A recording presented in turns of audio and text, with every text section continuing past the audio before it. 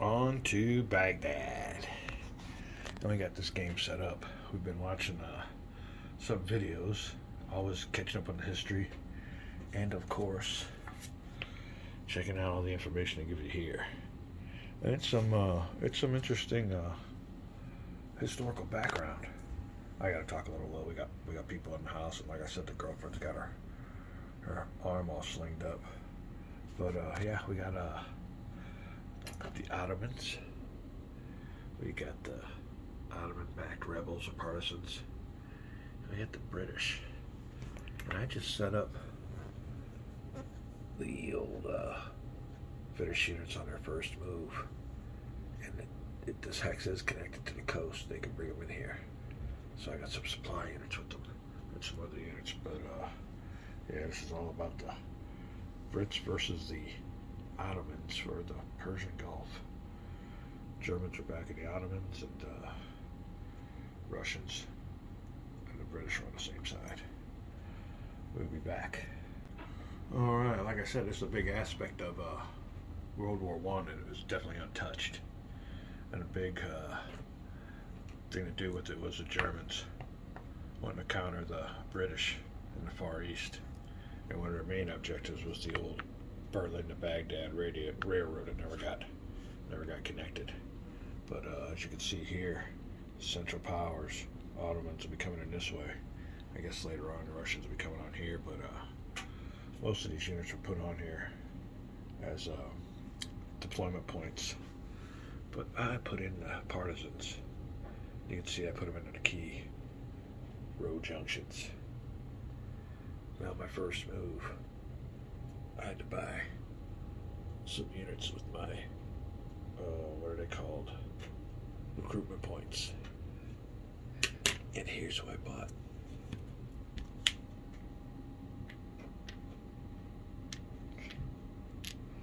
There you go, a division headquarters unit for support. And it's all about supply in here too, so I got these units of supply everybody in the hex, and this unit here has a 4 hex range, you see over there in the corner. Figuring out where to move. We'll be right back. Alright, so we don't know how it was done historically, but the Brits are going to start here, go for Basra. There's a big railroad junction coming up this way too, so this will be the focal point. And like I said, I'm not really sure how they did it historically, but I'm pretty sure the push is going to be up this way.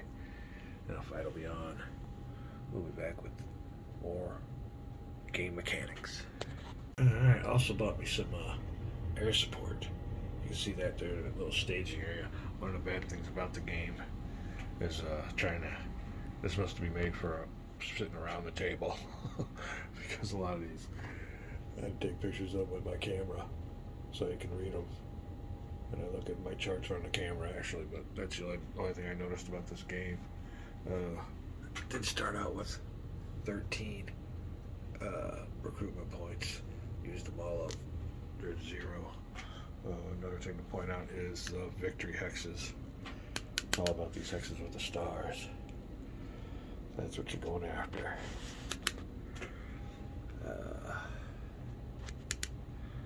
And you can see some other ones here mostly. I noticed around the edges of the board. Ain't much going on in here. So, like I said, it's all about the victory point hexes. And all that good stuff. Weather has to do with the time of year. This is 1914. It is the summer and fall. So we're getting going. Like I said, the Brits have made the initial move. Look how I was able to deploy them anywhere within, I guess, an old city or along the coast of Persian Gulf. We're back. So we're bringing the British in through the reed marshes. I'm sure they love me for that. But old Abadan is considered under siege. Even though this is a coastal defense unit, it still exerts a zone of control in this game. Whenever a zone of control hits a city, it's under siege, so I'm not sure how. It makes sense, but I'm not sure how realistic it is for a coastal defense unit to put that under siege, but we'll see. The key thing here is to bring this massive British force. It's kind of slouch through the swamps, cross rivers. Maybe get right here. Another thing is I can see there's a error in my initial deployment, so now that I know how the game's being played, I'm going to move my partisans onto this city hex right here. We're going to try to attack on partisans in this city, which is, well, there you go. Not going to attempt that one. But, yeah. I don't even know this here isn't a victory point hex. I'll have to look that attack over again.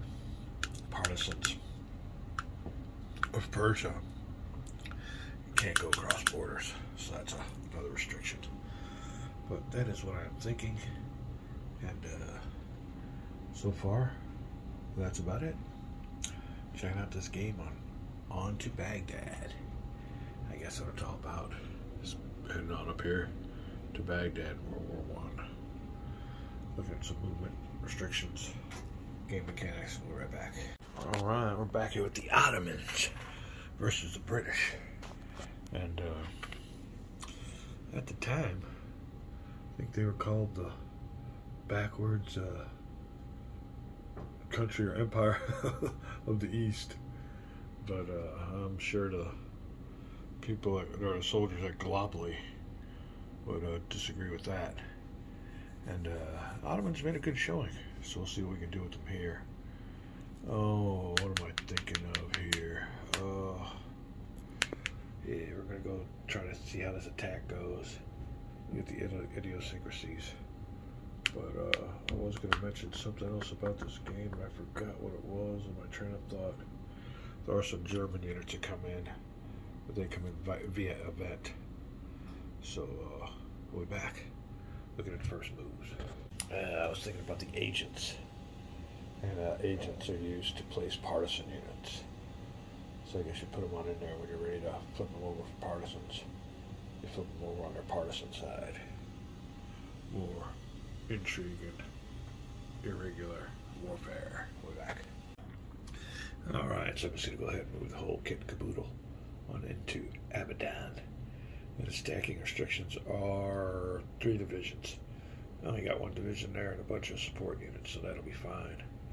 Another big thing about this game and about the times was good old oil fields. And the British wouldn't have maintained their grip on them. I think there's another one right here. Well, maybe not. Where did I see the other oil field at? Maybe this is it. Huh. Anyway, oil.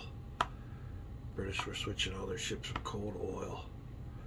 And, yeah, that was key. We will have to find that other oil field.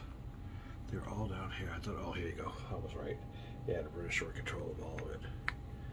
And Germans definitely wanted to interrupt that. Let me turn these units the right way. And there we go. Oh, I forgot what this Kuwaiti unit was. I guess I put it right there. Alright, so that'll be the first move. We'll see what goes on with these partisans. I was thinking about bringing them to the border. Oops, that makes sense. I was trying to straighten out this map. I'm sitting there trying to pick up with this pen, but look at this. You can't pick it up. Why? Because it's under the freaking plexi. Oh, fun in the old war room section of the man cave. Get this plexi back on here. Straighten everything out. You can see here that they got Basra as an improved port. That adds to recruitment points. So you get recruitment points for all the victory point hexes you control, and also recruitment points for improved ports. Besides what you get on a roll of 1 die. So that's how you come up with a recruitment point total for per turn, but we'll be showing you that in the learn through. Alright, so I've moved my British Expeditionary Force. I'm getting ready to see what I'm going to do with the partisans. We'll be right back. Alright, another thing I'm noticing is the difference in technology. The Ottomans get their supply via camel. Caravans, I guess, via the motorized, where are guys, trucks in the UK. Another thing is I'm still working on my partisans, and it might have been a bad idea. Now I'm thinking about it.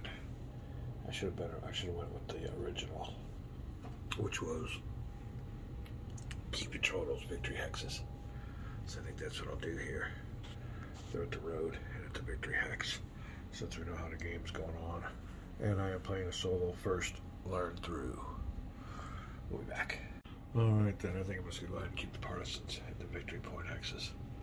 That'll do it for the movement. Let's look here at the sequence of play real quick and show you what I've done so far. Allies go first.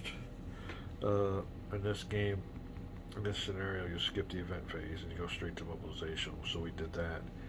I got my recruitment points and expended them to mobilize those units I showed you I bought.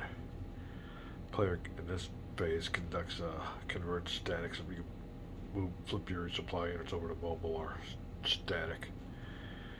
I did that with that one unit. Reorganize and rebuild units, we didn't use that yet because it's still early in the game, and build infrastructure, we didn't do that yet because I believe all the infrastructure is built, at least by the allies. The Central Powers unit can do something with Baghdad, and I forget what that's called. Railroads and entrenchment, none of that came into effect yet. We moved up here to movement, which we just did, and now we're going to the combat phase. We are be right back. Alright, so we're here for the first combat. And I got these units up here that are attacking on top. Another thing is, now that I know how the game works, I will not have a unit flipped on over. He would have been static, and he would have been right here.